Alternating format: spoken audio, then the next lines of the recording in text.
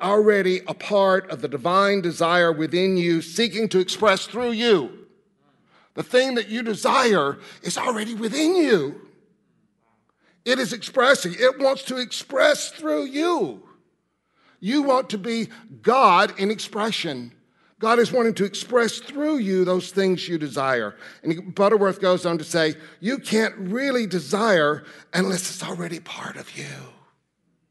This is desiring on a heavenly level. Live your dream, and any dream will do. It does these dreams, it doesn't matter whether you are saint or sinner, the same law applies to each. The law is the law. And just remember that if you don't have a dream, you will be living someone else's dream in 2017.